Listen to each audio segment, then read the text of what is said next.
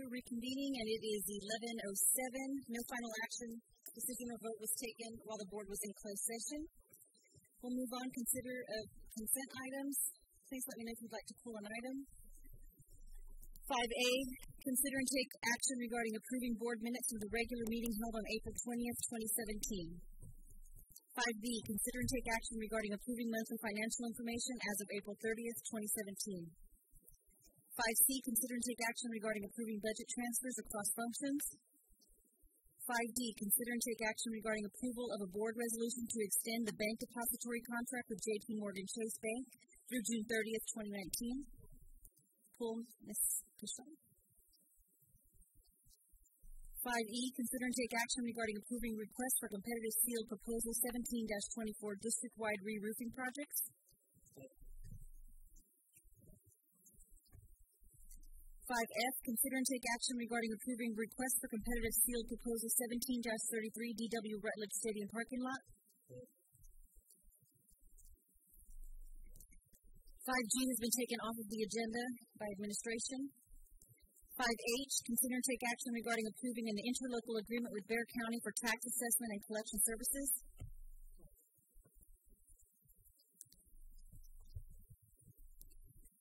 5I, consider and take action regarding approval of payment of the district's share of the cost of traffic improvements to the intersection of Evans Road and Wortham Oaks Boulevard.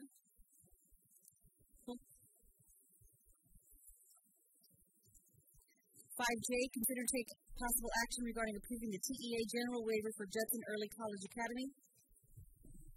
5K, consider and take action regarding approving the Judson Early College Academy school calendar for the 2017-2018 school year. 5L, consider and take action regarding approving the memorandum of understanding between Judson Independent School District and Ayers Halfway House. 5M, consider and take action regarding approving a memorandum of understanding with Family Services of San Antonio, Inc. concerning the Head Start program at certain campus locations. 5N, consider and take possible action regarding approving the memorandum of understanding with Alamo Community College District and the University of Texas at San Antonio for college preparatory courses in math and ELA. 5O, consider and take possible action regarding approving utilization of University of Texas on-ramps at a cooperative program of dual enrollment courses and high school teacher training and professional learning. 5P, consider and take possible action regarding approving the memorandum of understanding with Texas A&M University for the literacy-infused science using technology innovation opportunities. 5Q, consider and take possible action regarding approving the memorandum of understanding to implement the National Math and Science Initiative's College Readiness Program. 5R, local update affecting local policy second reading. FFA local, student welfare, wellness, and health services. 5S, consider and take action regarding approving update to DEC local compensation and benefits, leaves, and absences second reading.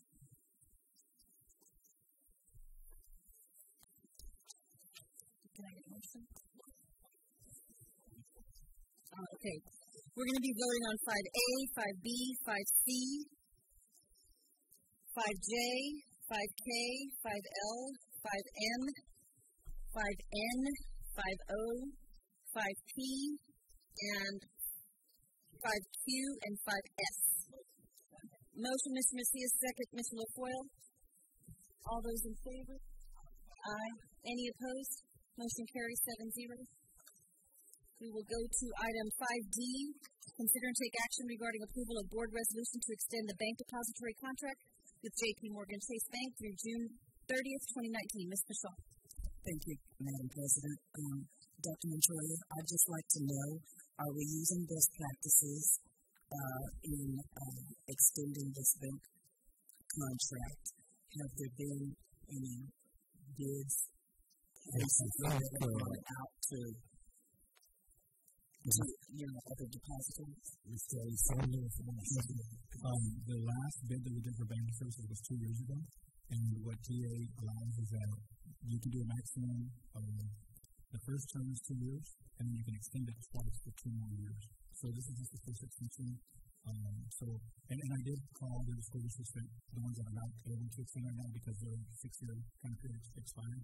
to kind of see what kind of rates that we're getting and things. And our contract is still better than what they're offering logistics. So it's a good thing to just move forward. Thank you, Mr. Alexander. Thank you.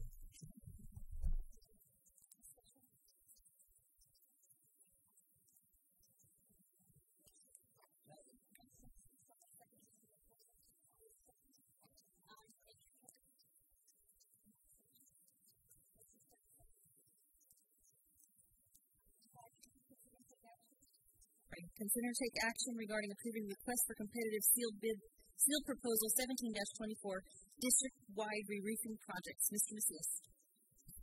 Yes, thank you. I had a couple of questions about this. I know this is part of actually it's not part of the bond. Is it part of the insurance? It's a little bit of both. The majority is going to be paid with insurance proceeds, and the rest is going to be paid with the bond money. Well, my only concern is that CS Advantage, USA Inc. won all of them, I believe, for the roofing, if I'm reading this correctly. But they were so much stronger than the number 2 selection in terms of cost. And then the other 3 were incomplete bids. So my question is multiple here. Why do you think we received incomplete bids? Was it maybe something on our end? Did the vendor not understand what they needed to submit? We had 3 of them, so I need a better understanding of what may have happened there. Sure. I can't tell you exactly why they only got part of the projects, but what they did is some of the projects were both metal roofing sections and other were asphalt roofing sections. So they just built on they only bid on the middle portions of it, and we wanted one contractor that was going to do the entire roof, not just a portion of it. So that's the reason that those particular companies were eliminated before it was complete, because they didn't bid on the entire project, only on whatever they say specialized. Well, it's just a concern. If you have 3 companies that were incomplete, it smells funny. It feels like, hey, there must have been a disconnect somewhere. I mean, I can't imagine there are only 2 companies that would even qualify for that kind of service. A competitive sealed bid is designed to get the best quality bid, but we only had 2 people. 3 other ones were incomplete, and then of the 2 that were in competition, one was much stronger, almost 100%. Yeah. I mean, so you have the price of the one that won at $17 million. The second one's at $31 million as the lowest bidder. So when we score them on all of these charts, they're dominating. So they're going to be selected number 1. My concern is since there was a disconnect with the incomplete bids, could there have been a disconnect in what the company is saying, we can do this project for you for $17 million? And I don't know. I'm worried about additional change orders. I'm worried about an increased price, because at some point that $17 million, if they do adjustments as they're doing the work, we need to put more money into it. So now we're going to pay them a little more, which may get us closer to that $31 million. I'm just putting it. So it just really caused me to be concerned about the process and how this was done. Is there anyone that could talk to me a little bit about how this worked out that way? I don't know, Victor, is this the here? He's actually going to do the evaluation on these, but as far as some of your concerns, and once these particular contractors, once they're doing these projects, they're required to give us bonding. So if they happen to be off target on that price, then the bonds will pick up and complete the projects for the price that was on here. But I'll Victor speak to the rest of it. Before Victor says anything, just so I can understand what you're saying. So the insurance is picking this project up, and if there are any additional new funds, then the bond kicks in? Not our bond. The contractor, when they do work for us at this kind of level, they're required to have performance bonds to make sure that they can do the work. And if they, for some reason, decide halfway, hey, we underbid this project, and we have to walk away now because we're going to go bankrupt if it is, or their performance bond will kick in, which is their insurance company for them. And they'll come in and ask them to come complete the job. That's reassuring. I do like hearing that. Is that the practice that we have with all of yes. Our bond project? Yes, when it reaches a certain bond threshold, it's not that high bond threshold, but that's required that the companies, they have to be licensed and bonded before we will hire for our projects. Okay, so, all right, Victor. What was the question one more time? I think the main why some of the vendors only were the big incomplete. Correct. And if you felt like there was a feeling that maybe they didn't understand what they're supposed to be bidding on. Correct. What you stated, Mr. Lozano, is exactly correct. Some of the contractors only bid the metal roof when we wanted a complete roofing. Some of the schools have both types of roofing. We have the modified or flat roofing and metal. So they only bid the metal.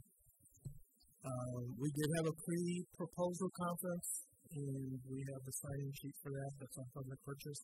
Had quite a bit of a turnout, and our consultant, Mr. Perry's here with ARPO, and he conducted the pre-proposal. We had a good turnout. He explained the scope of work, and we actually went to all the schools as well and walked it, and they had the plans.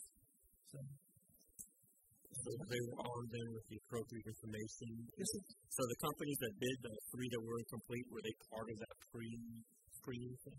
Mike, would you know that? This is Mike Perry. He's our roofing consultant, and I can bring him up. He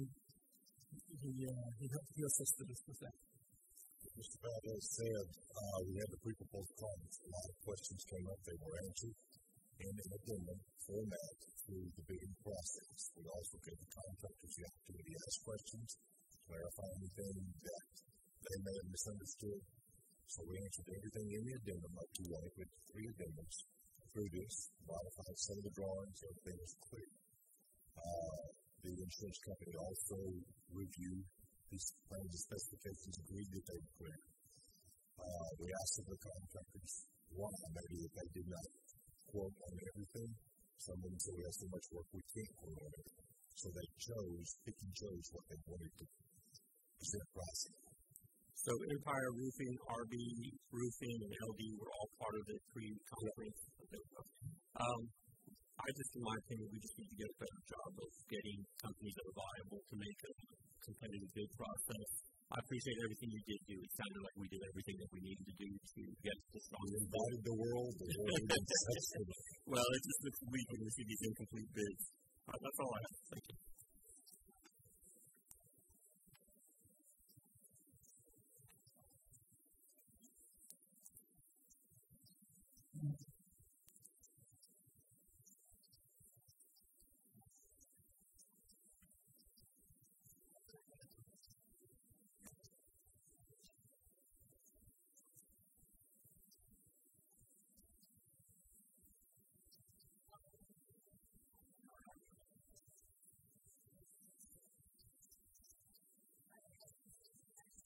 Consider and take action regarding approving request for competitive sealed proposal 17-33 DW Rutledge Stadium parking lot. Mr. Macias.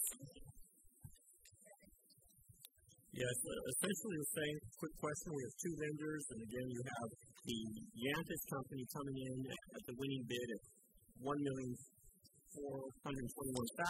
and the next one that is $2.6 million. So again, you have a big disparity in a competitive process. It doesn't seem quite competitive.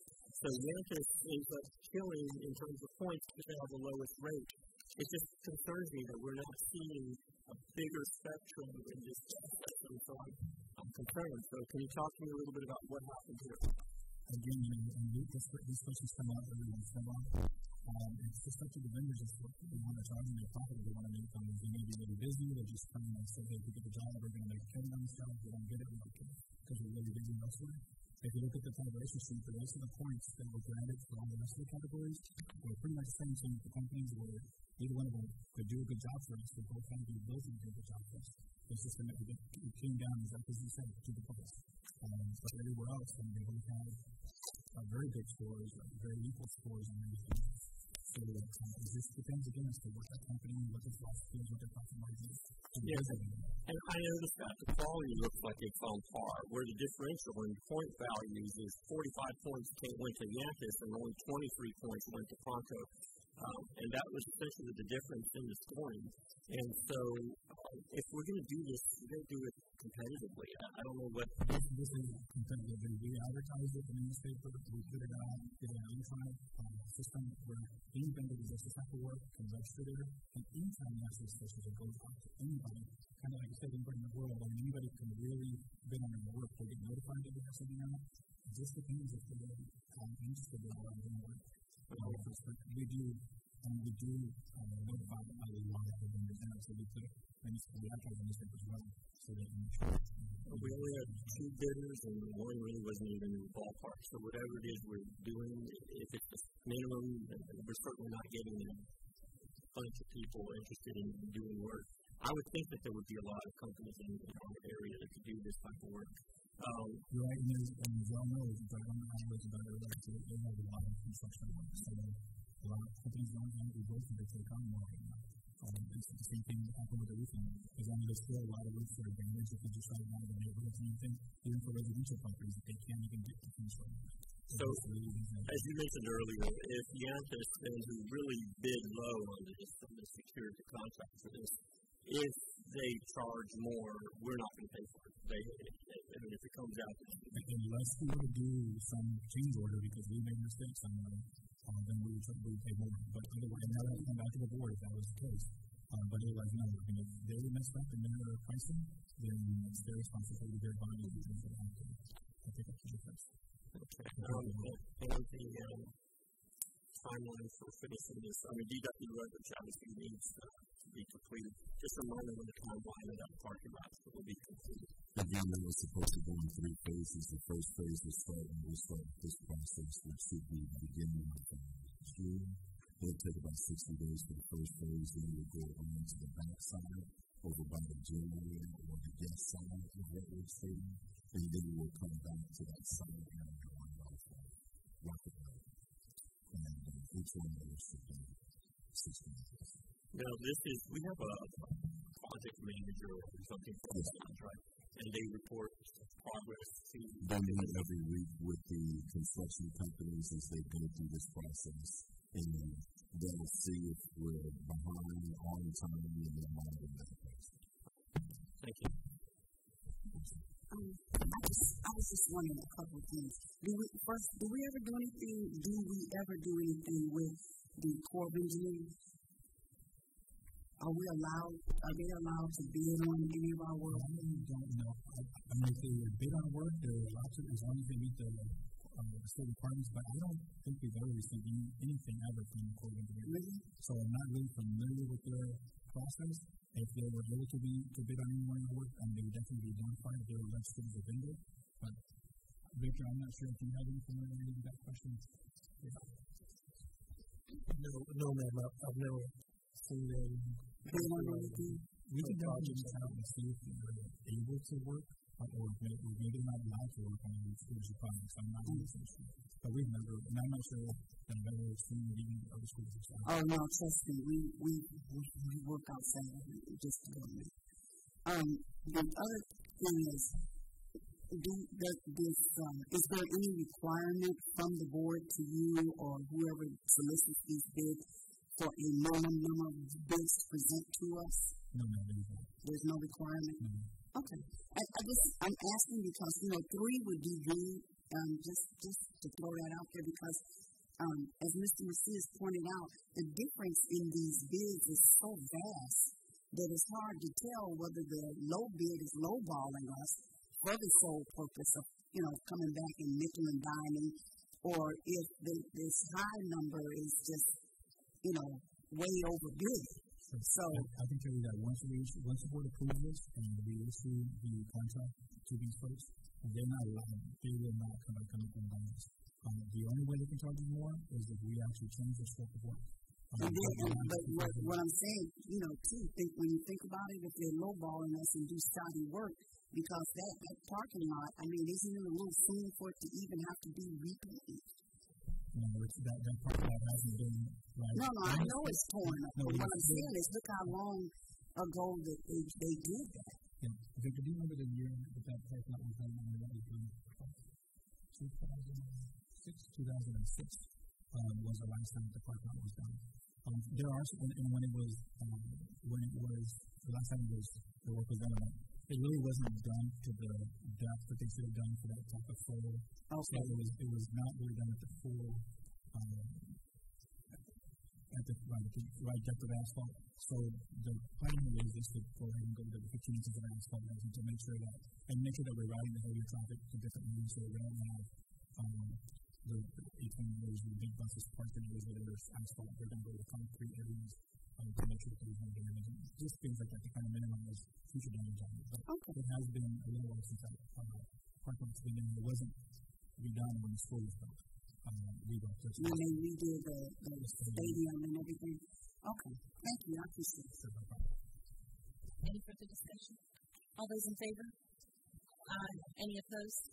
Motion carries 7-0. We'll move on to 5H. Consider and take action regarding approving an interlocal agreement with Bexar County for tax assessment and collection services. Motion, Mr. LaFoyle. Second, Ms. Pichon. Ms. Pichon.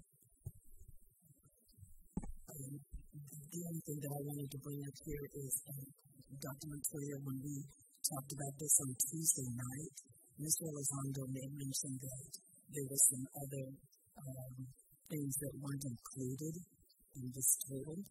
And I just would like to reiterate that those things be included in the report, Mr. Elizondo, like all the costs of operating the telephone, whatever it is. Yes, all of the support. Sure, we can do that, and we don't charge it to that particular department because it is charged, but we can definitely do like a square footage charge for utilities and prorate it out for that. But it isn't something that's specific charge to that department right now. That's why it's not on here. It's just the expenditure fee for operating any of those services.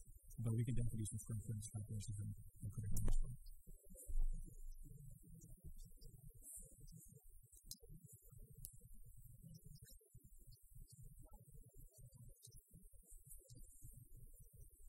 Sure, it won't be, it will be larger than this. Sure. Any other discussion? All those in favor? Aye. Any opposed? Motion carries 7-0. We'll move on to item 5R. Local update affecting local policy, second reading. FFA Local Student Welfare, Wellness, and Health Services. Can I get a motion? Motion, Mr. Macias. Second, Mr. LaFoyle. Mr. Macias. Yes, earlier Mr. McKinney mentioned the item. This one, I believe, if I'm correct, was not posted, the second reading. On the website, just want some clarity on if it was posted or if we missed it or what made it happen. Any explanation?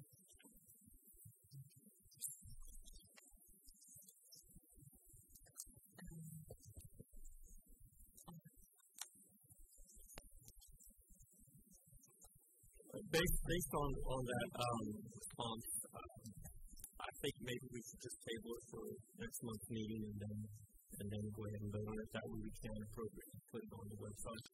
And so if there's anybody that's reading it, like Ms. McKinney, she can say, I checked it out. But if anyone else is reading it, that would be, I think, appropriate.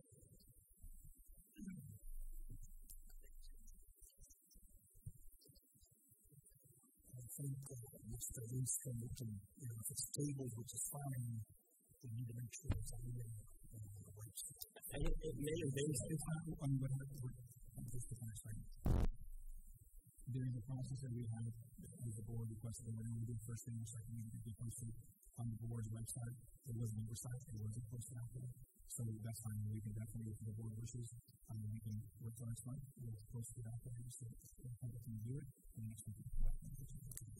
So, Dr. Montoya, do you want to pull it, or do you want to just follow this in the table? We can pull it administratively, we'll just go ahead and pull it, and then make sure it's posted, correctly with the wording, and then you folks as a board can come back and look at it next month, and obviously the public want to review it in any way, whatever also will have access.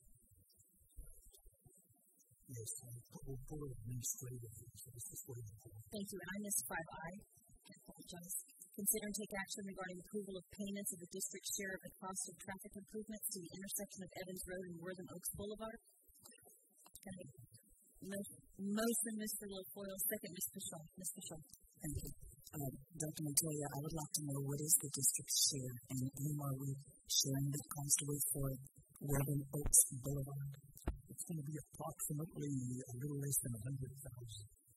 It'll be a little bit less, and of course, the rest of the fees will be paid by the people that are literally building the Wortham Oaks development area.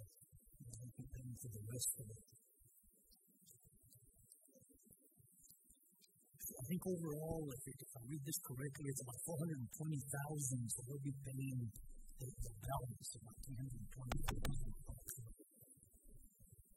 So, Dr. Montoya, just for clarity, we're talking about JISE and City of San Antonio? No, not the City of San Antonio. It's going to be the company. Oh, okay. Oh, must yes. Thank you, sir. Any further discussion? All those in favor? Aye. Any opposed? Motion carries 7-0. We'll move on to 6A. Consider and take possible action regarding approving the personnel report and updates, including new hires, resignations, and administrative appointments. Motion, Mr. LaFoyle. Second, Ms. Canoyer. Any discussion? All those in favor? Aye. Any opposed? Motion carries 7-0. 6B. Consider and take possible action regarding approving the following new staffing requests for 1, Innovative Academy Healthcare Academy. Innovative Academy Healthcare Career Counselor and Innovative Academy Healthcare Assistant Director. Motion, Ms. Canoyer. Second, Mr. LaFoyle. Discussion. Ms. Fischel. Thank you. Dr. Montoya, this specifies that this grant is for 2 years. It'll be for 3 years. The grant will fit the bill for 3 years for these positions and the actual support project, because it's going to be assisting Jackson High School in the present medical program that they have. So it will go beyond. So when the grant funding goes out, then either we find jobs for these people or we tell them up front, because I know historically the district has also told people under grants that this is the length of the grant if you want to apply for it, but be aware that at a certain point when it's over, you may or may not literally have employment. And of course, we'll have to see, at that point, 3 years from now, what's available when people retire and leave, and it could be other things also. I'm sorry, just for clarification, this grant expires on May 30th of 2018. So it really is just through the next year, and then at that point, but Dr. Joshua, when the employees are hired, they will be told this is the 1 year as far as the military stuff under the grant, and after that, it depends whether the board wants to continue to fund it, or that's if it's not going to be. So at least I have established that program. Okay. So what we're looking at here again are a teacher, a counselor, and a director.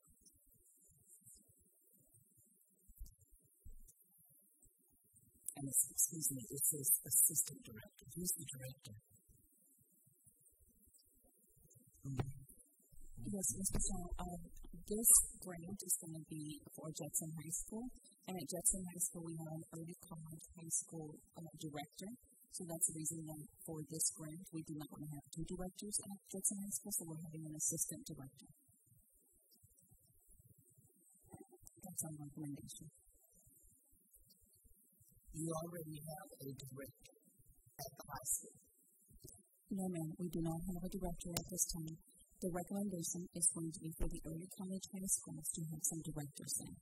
And so if we have already a director, there is no need to have a second director.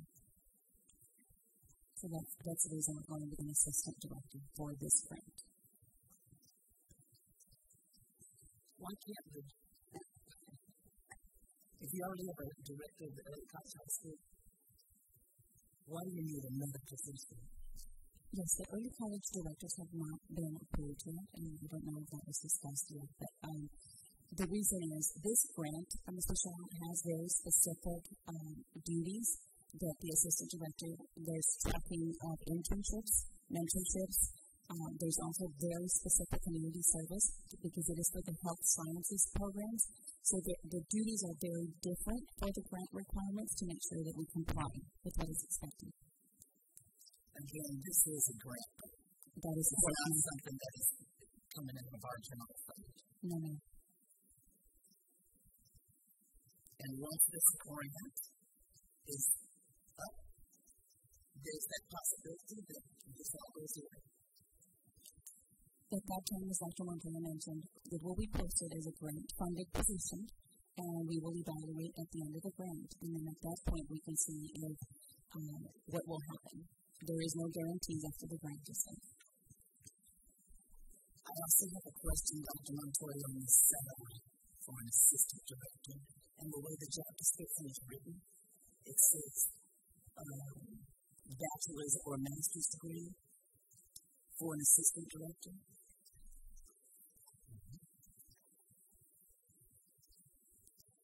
If the person has a bachelor's, that's a lot of money. But I would just like to clarify that that is not an actual salary. It is an estimated at midpoint. So it would be based on the experience of this person and so forth. It is used as an amount to submit for the grant, but it is not a guaranteed salary. It could be less. It could be less. They needed a number, and so they use a midpoint to be applied. And this installment also includes the benefits as well. So when the salary is stated there, it's not going to do that. It's the midpoint. Typically, it ends up being less, we just report the midpoint and include benefits as well. So that's total cost of the district. You know, Dr. Montoya, I'm very concerned about us being able to maintain and keep a lot of people that we already have. Again, we're being asked to approve another position as a director.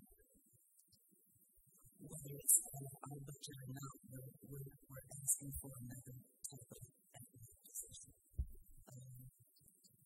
On the organizational chart that you're going to give us, will these two positions be included on it?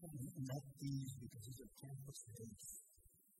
These are campus-based. I'm going to give you a general for the whole district. So we can give you one from campus.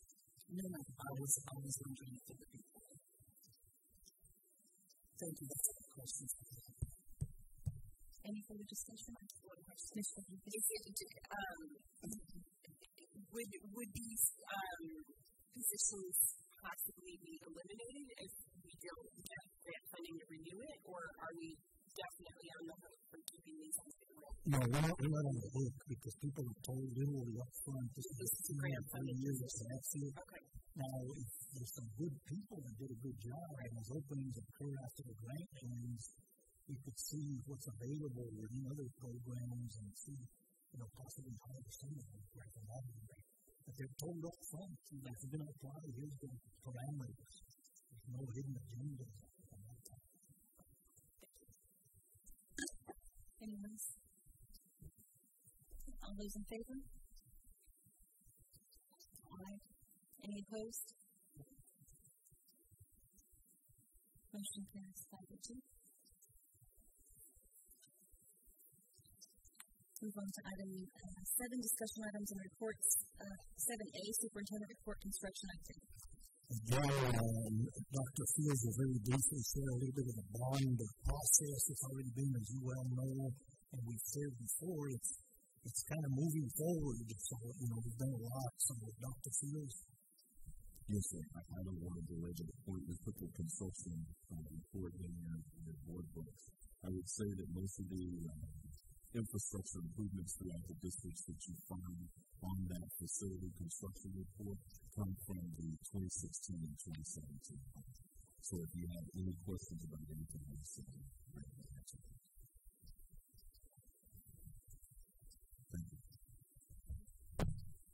Ms. Michelle? I did not have a question about the construction update, but just the superintendent report. Dr. Montoya, I think that I mentioned to you last month that when we get our weekly monthly reports, I noticed that business services wasn't part of it, and I asked if business services could also be included on the calendar updates. And the answer is yes. I know Jose required me to get yours on that one, but all departments have asked for some. So yes, we can include it. Thank you. That's all. Anyone else? Okay, we'll move on to 7D's already taken place. 7C, overall title campus report. Mr. Mistigas. Yes, just wanted to touch base. So in our board packet, there was no backup information in this talk because I need to be a little more specific on what I'm asking for. That's cool. That's why we put it on the agenda for discussion so we can kind of start that process a little bit. But what I'm looking for is, I guess, the most current breakdown of title campuses based on percentages. We've seen that report in the past, and so I wanted to kind of get an idea of where we are now and potentially what the recommendation will be for the next academic school year. Ms. Riley, if you come up and share that specific information, please. And thank you, Ms. Riley, for staying so long. Good evening, everyone. In reference to the Title I campuses for next school year, as we look at the economic disadvantage percentages at the review, only one campus will no longer qualify, and that was Masters. And I gave you a hard copy of the EcoDis numbers, right? So I'm not sure what additional information you need for next year. And you said that forecast was for following next year. Yes, sir. I guess what I'm trying to get at is looking at the strategic possibility of lowering our title percentage to not lose Masters. I think Masters is going to be right on the bubble, right? It's a small percentage of differential. Well, Masters is at 59%, and we're going to service down to 61% for next year. So 61%, they're going to be at 59%, so there's 2 percentage points below qualifying. Obviously, that's something for us to think about, but that's going to be tough. And that's only because that's projected. I mean, they could actually get higher enrollment and economically disadvantaged at the beginning of the year, but because we're not going to give them title funding, it won't kick in. Say we have higher enrollment at Masters that reached that economic disadvantaged population. Will they get funding the moment they're at 61%, or is that evaluated at the end of the year? They will not receive funding because the application is due on June 30th. Yeah. So that's sort of it's so close where I'd like to just reevaluate. And we have flexibility as an entity, as a district, to say, let's lower the threshold to 59%. And just since I don't have the data in front of me, and if you provided the report, if we lowered it to 59%, how many campuses would that add to that list? That would just add, just that one campus. Just Masters.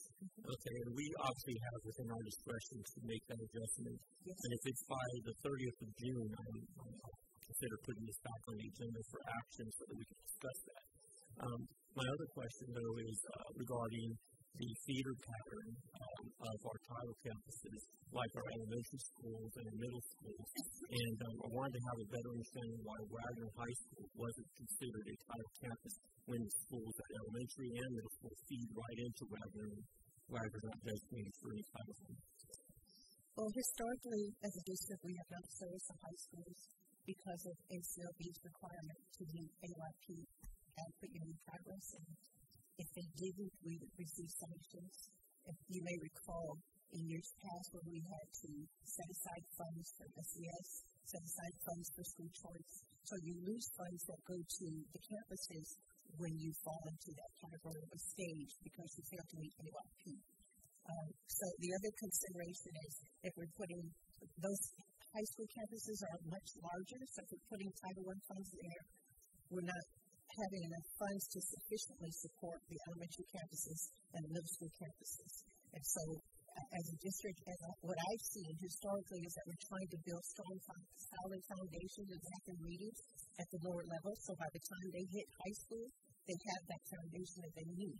But it's a district decision. But once they hit 75%, we don't have any options. We are required to service any campus that hits 75%. And right now, Wagner is at 70.87%. Well, I have a feeling that Wagner needs the support, and if it is the strategic direction of our district not to have Wagner designated as a title campus based on our history, and I know that things have changed with AYP and all that kind of stuff, so that's good, but if it's a strategic position to do so, the kids at Wagner still need the support. And so we would need to find potentially other revenue streams to offer that support if it's not going to be a designated title. So, yes, we do provide funds for that campus through state campus. And that's good to hear, but when I'm looking at the money that's going into Wagner and the performance, academic performance of the institution, not on par with the amount of money that's going into the school, I'm a little bit concerned about our programs working. We having some issues in getting the results that we need. Wagner has a slew of disciplinary problems. Academically, they're not our strongest campus. And so the state comp money is great, because that's a bucket of money and it's probably more than the title funding. The state comp and Dr. HBCS, one of the things that we're doing, and one of the reasons that we are providing state comp funds for that particular school is because we do provide professional development and we do provide interventions for the students during the school day. I believe that might be talked to Ms. High-Toppin, but she has expressed to you that having students come in after school is not easy because the students have to work. And so it's very difficult for them to come in and stay for tutoring after school. They do have Saturday camp. They do provide interventions during the day. And right now, if I were to look at their funds to see where they are, as far as state contact funds that we have given and state contact funds that they have spent, I can assure you, because I looked at it today, we still have some funds that have not been used. Okay. I guess I'm open to innovation at Wagner in terms of doing something with all of our resources. And I can assure you, with the new principal there now, she is really going out of her way to really come up with different programs, different projects, different ways to involve the students into ensuring that they are all being successful. And I guess I appreciate that. That's good. Thank you. I obviously want to see Wagner go perform stronger, as I think we all do. And if we have a strategy with a title fund to earmark it to elementary schools, is state comp ed money also a pool of money that could conceivably be used at elementary school? Or is it only designed for high school? We use state comp ed money for elementary school as well. Okay. Like we said before, state comp ed money addresses the 13 criteria for students that have been identified as at risk, and that goes from kindergarten on through high school. I guess I'm just astounded that we're just not doing that. We get philosophical. There's a lot of things that we need to do, from experienced teachers, retention, the whole thing. But we have a lot of money out there. And I just want to make sure our kids are getting adequate resources. And obviously, the next agenda item, we'll talk a little bit about tutoring. So you did mention the word tutoring. But more resources in terms of providing instructional support, emotional support for students that are at risk and economically disadvantaged. I think the instructional support, you really hit it on the head. And I think it's an area that we're already looking at, and that is teacher retention. Because that's usually, it's a very difficult area to work.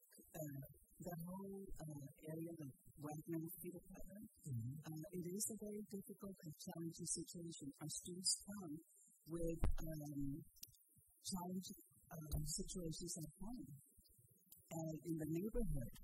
And so as we look and as we've been meeting with our cabinet meetings and our JET meetings, we've really discussed what other support can we provide for schools that address teachers, and we do provide funds for them as well.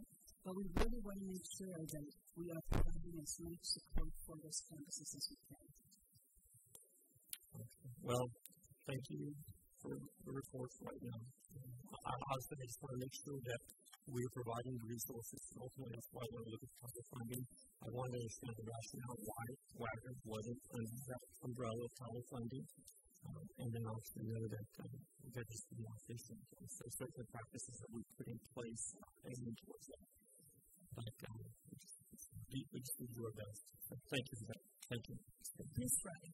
Miss Roddy, can we go back to Masters? Yes. Because I know we went down. Did you also, I know I saw it in one of our packets, did you also provide us a list of the percent of free and reduced lunch applications that were collected? Yes, ma'am. And do you happen to have that with you? Because I believe Masters is one of the lowest. I do not have that with me. Because that's just not because we need to really make, and I know I mentioned that before, when I saw that Masters was coming off the title list, and then they also picked up very few free and reduced lunch applications, that is, those are correlated. Absolutely. And so we want to make sure that we encourage our principals once again to please try to get 100% back. And I know it's difficult, but that is what we need to do because it helps us with everyone. And then with regards to high schools, I know Mr. Macias was mentioning what other funding do high schools have. They all have a high school allotment, which is not available for middle school and elementary. And so they do have an additional funding source. And the high schools get a significant amount of state funding. Correct. Both discretionary and those funds that are supporting FTEs much more than the middle schools. Thank you. I probably would like them to see what that state content money is going to our high schools then. Where are we putting those resources? I don't better understand it. Yeah, we put kind of a chart that was shared with the board on Friday newsletter, which has a breakdown specifics. I can share with you factors.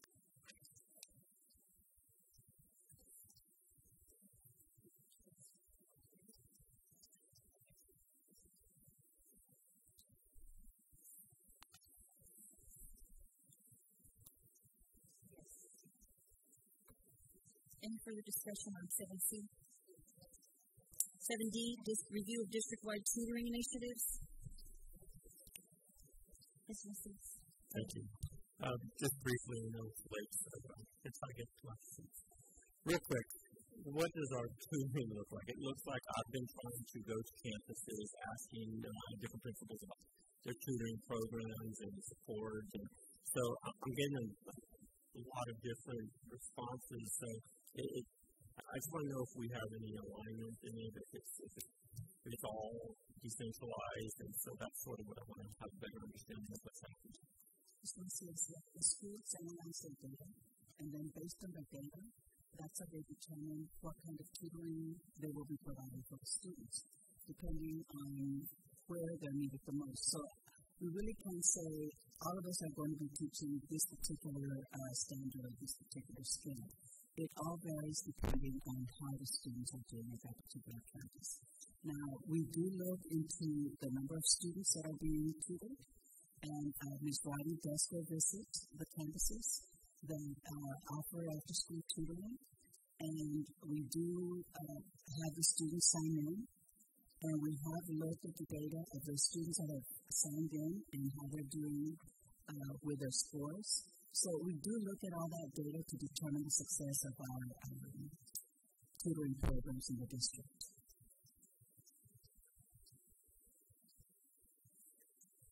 I guess one of my objectives regarding tutoring and instructional support is that kids come out of each grade at grade level. And so it's an expectation that the community has. Our kids are at grade level. So when we look at elementary and go through the system, I'm hearing that a lot of our kids are not at grade level in certain areas. And so if we have tutoring or innovation, why aren't we utilizing it to get our kids to grade level prior to the conclusion of the year? I see that as a weakness. One of the things that we're doing as we've started looking at restructuring the CNI department is that in conversation with Ms. Hernandez, one of the areas that we've noticed where our students are really lagging behind is in reading area. So we're looking at providing reading for our K 1 and 2 only on reading strategies and for areas, making sure that they have a strong foundation in reading before they move on to math and science and social studies and the upper grades. Is there a report that will accurately tell the board where our kids are in terms of grade level? Absolutely, we already have that. We have it available. Is that something that can be shared yes. forward? I'd like to really get an idea of what that percentage looks like. If it's 10% of our students that are off, 15, 20, I don't know. But I do know that if we get our kids to grade level, that when they get to each grade, they may be more engaged. Third grader going to fourth grade and still reading at a third grade level could be a problem. And we start getting that disconnect and it gets wider as time goes. So if we're committed to getting kids to grade level and putting in instructional support, I think we'll do that. You're absolutely correct. We do have to start teaching our students how to read in the earlier grade levels so that when they do move on to third and fourth grade levels, it's not being a former ELA person can tell you. So we're just starting to use the ELA strategies this year? Well, when we looked at our data, that's when Ms. Amanda said this is a direction that she wants to take as a CNI person. And the reason I asked if we just started is because I know that Ms. Amanda just started. So that was her. So she's just here, so we're just starting. I'm just trying to get that understanding. No, each person that comes in has their own idea and own mind as to what focus they want to stay on. When Ms. Amanda came in, she said she wanted to focus on reading at the primary grades. And with that, she assures us that will help us improve our reading scores overall. Mr. Macias, if I may, to answer the question and elaborate a little bit more on that. The strategies and tutoring and intervention is not something that just started now. I think the focus is we took us in the direction and some guidance from Ms. Hernandez, but there has always been tutoring and strategies in place. I acknowledge that. The only correction that I was saying, the only change that we're making is that this year we've always done English and math at the primary grades for RTI intervention, and this time she only wants to focus on reading first and then move on to other areas. So I see math will suffer then? No, math we are doing very well in math. I saw this course, but obviously we're doing very well in math. Yeah. In the primary grades, yes. There's been a plus in that. Yes. I guess just think about this as I keep thinking about it myself. I honestly want our kids to be at grade level. Let's just get them to grade level, each grade, and so when we see that percentages, I want us to see that narrowed over time. Because at this point, I have to question our practices. Are they efficient? And I'll be questioning all of them because that's how we measure what we're doing. And so I'll be looking at that. Thank you. Yes.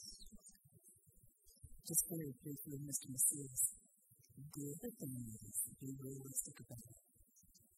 The teacher has to want to do the tutoring. And it depends on the number of students that will sign up for it. It isn't a requirement. I'm glad you mentioned that. Just one second, it's relevant to what Ms. Casale mentioned.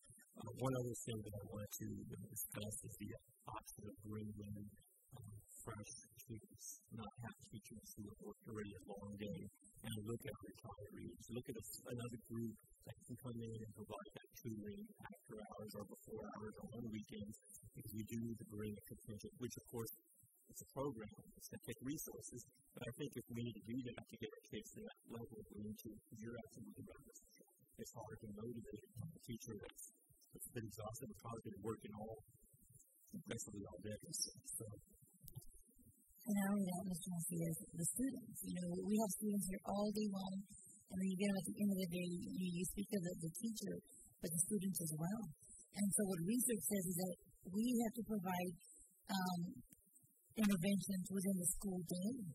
Yes, and so, and back to what Dr. Cantu and Ms. Vera was speaking to is, what you're saying is that it's correct. We all want our children to be on grade level. We all do. And so, what we're going to be focusing on is early literacy in pre-kinder to second grade. Because if you look at the data, because we all look at data, where Jackson and many schools in the state of Texas, we have a high retention rate in first grade. And then you go into second grade, and your gap keeps getting bigger and bigger.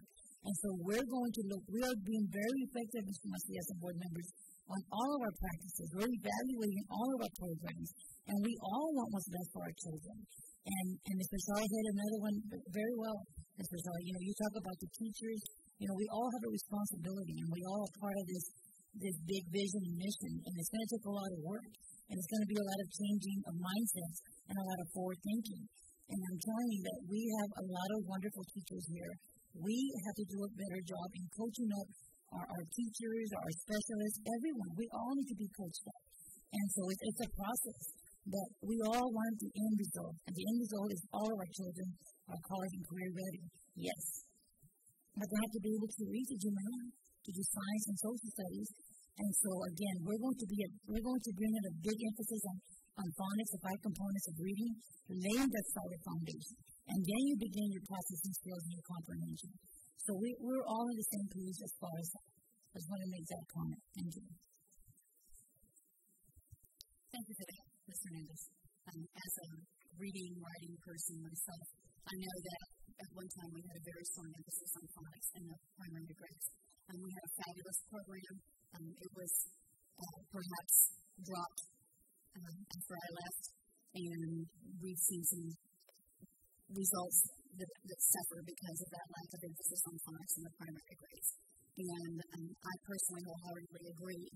We got to make them read, and the math skills that they do in the primary grades are ones that build, and if we do it correctly, where we're building with the concrete before moving to the abstract, then we know that those kids will be successful later on. They'll have a full understanding of those concrete concepts so that then they can move to those higher and more difficult issues that happen at the middle grade. So thank you for that. I appreciate that. And I'm hoping we find a really good phonics program that the teachers can use and implement that it works well. Thank you. And also, we have to keep in mind that, we're talking about after school, weekends, and things like that. You're talking about parental involvement. And we have a difficult time as it is trying to get parents to just sit down and sign off that the kids did their homework. Those folders go home and they come back, and you're lucky if you get a kid in your room that hasn't signed off on every day. You're lucky. So you're talking about parental involvement as well as, you might bring in first people at the end of the day to work with the students, but are the parents willing to come later, an hour later, to pick little Johnny and Susie up from school? So, there are other factors that we have to look at. It's a great idea, but we have to figure out how to, as the teachers are already doing, incorporating it into the day while they're there. My grandson that went through Judson, although he was special needs, I was so happy to see their inclusive classes. But he had times during the school day, twice a day, where once he was pulled out to be tutored in math, and at another time he was pulled out to be tutored in reading, and then he'd go back to his classroom.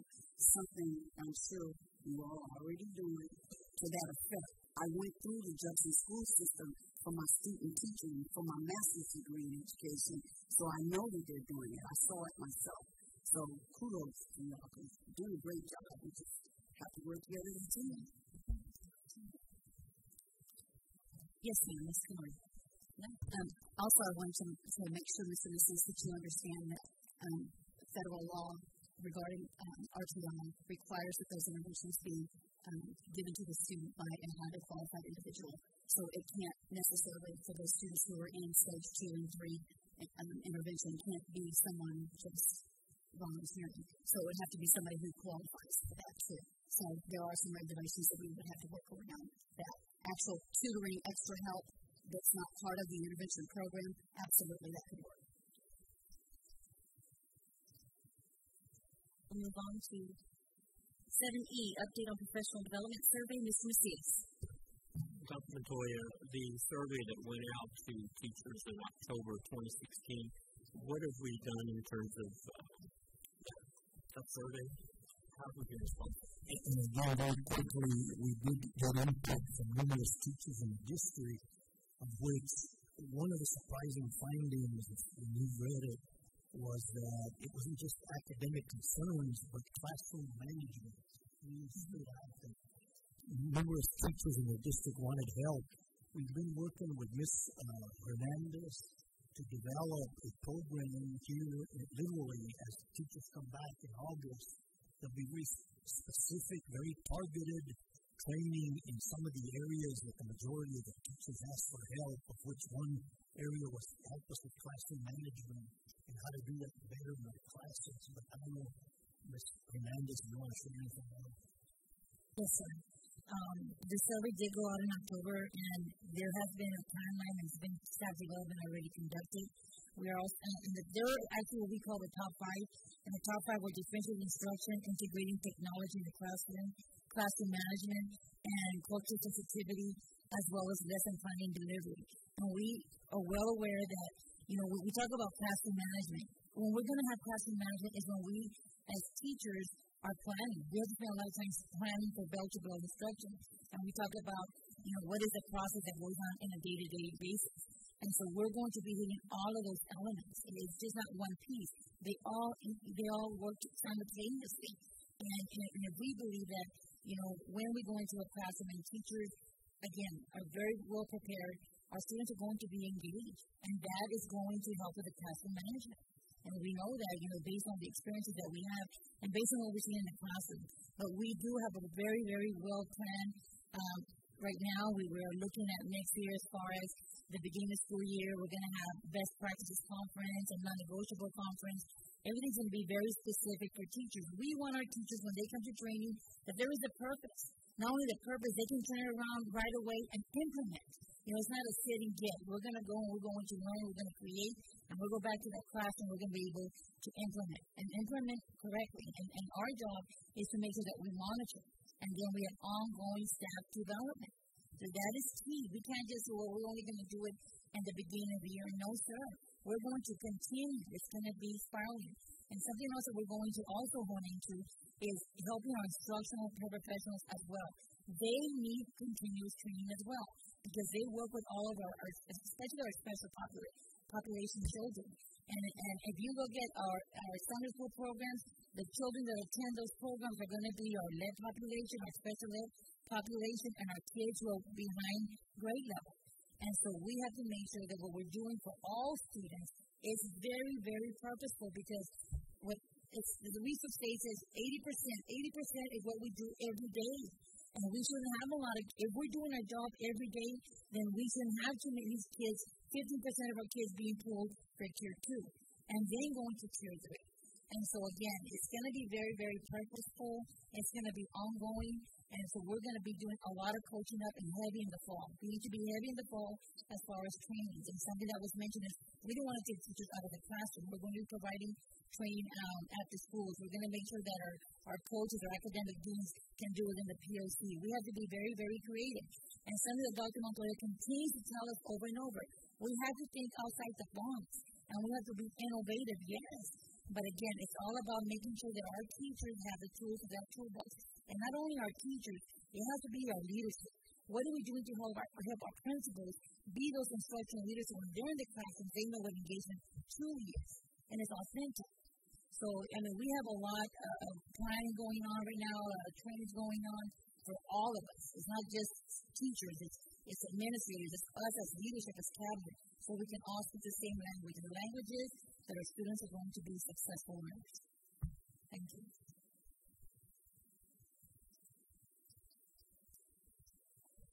Would it be possible for new board members to get Dr. Board professional conference? Yes, ma'am, we have it. And we can give it to Dr. Montoya. Okay, thank you. Well, Dr. Montoya, that sounded great as a response. So, thank you. Any further discussion? We'll move on to 7F, update on board advisory committees. Does anyone have any updates? No. Okay. 7G, update on board training, conferences, events, and consider future agenda items requested by board members. Ms. Canoyer?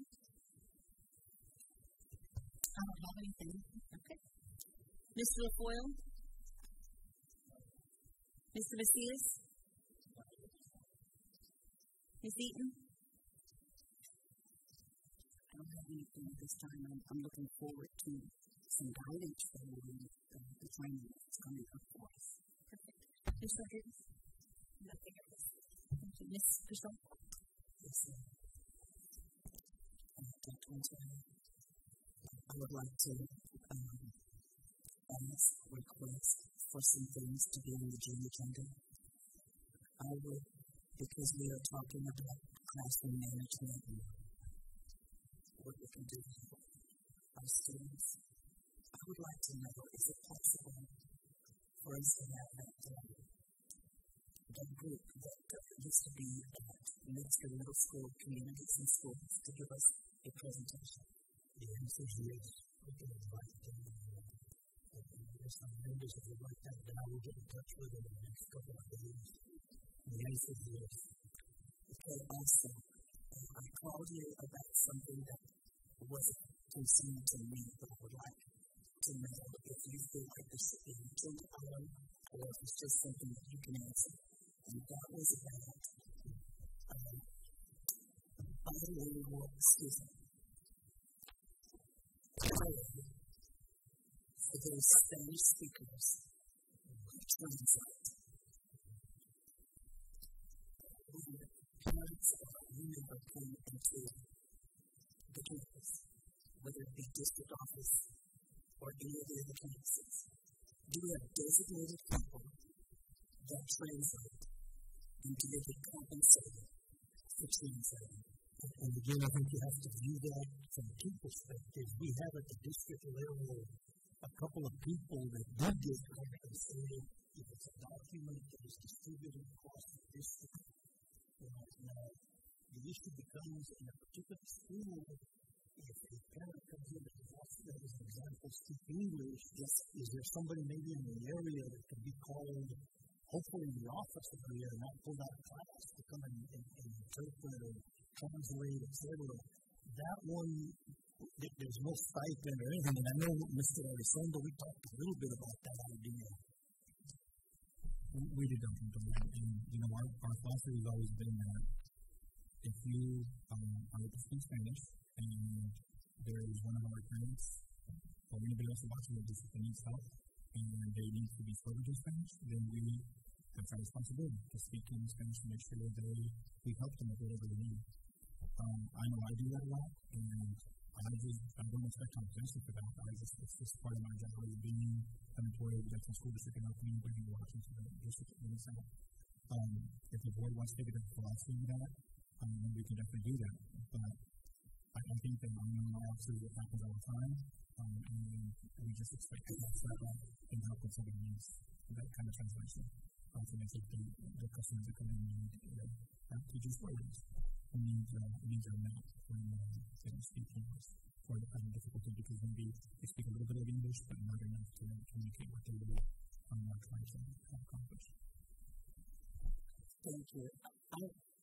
I just would like to at least have it as an agenda item to see what everybody says about that. It might just be we can put it down. In fact, we might look at, I say at campus by campus to see what our populations are and possibly, monolingual students because maybe the parents only speak, we can probably create something to bring to the board. Thank you. And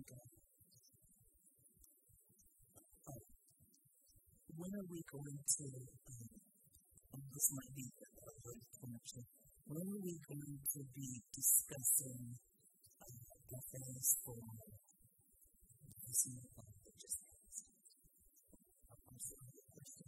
when are we going to discuss financial advisors? for this new are we going to just go under the new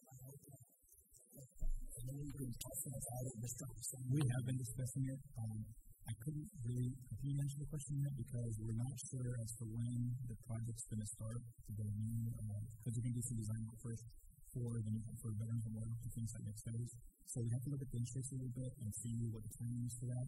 But we will be discussing that within the next few weeks to kind of get a game plan going for when that's going to have to sell and then we can decide about the phase during that time. Okay, so that's coming up. Thank you. That's all. The only thing I'd like to add is that we need, I'm sure we've already contacted Ms. Holmes for SLI. I know all the new members have to send. So that's excellent. Okay, it's in our packets. So I know that's coming up in June. Anyone else? We will move on to 9A.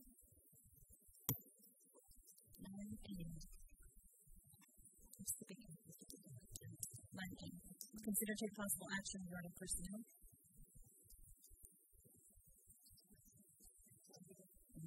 Motion, Ms. Fenoyer, second, Mr. McCoy. All those in favor? Any opposed? Motion carries 6-0. Right. 9B, considering possible action regarding EEOC charge filed by the campus administrator. Motion, Ms. Pashon. Second to that item. Okay. Okay, so that, right?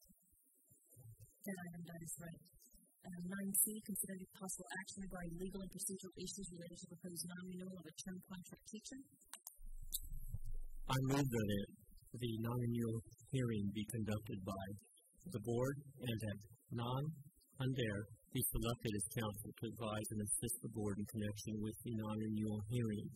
I further move to authorize the counsel selected to advise and assist the board president to invoke any procedural rules deemed appropriate to facilitate any non-renewal hearing heard by the board. I further move that the hearing be held at 8 a.m. on June 2nd, 2017. We have a motion by Mr. Smith, second by Mr. Shaw. All those in favor? Any opposed? Motion carries 6-0. 9D, consider and take possible action regarding pending litigation and settlement offer regarding cause number 516CV00832XR, Alton Crane v. Judson Independent School District in the United States District Court for the Western District of Texas, San Antonio Division. Do I have a motion?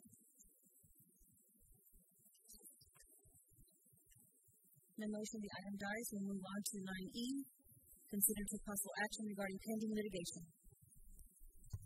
I move the board authorize the administration to proceed with the settlement regarding pending litigation with Bush's Chicken and Daktronics as described in closed session.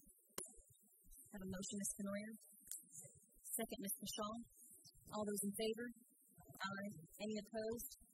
Motion carries 7-0.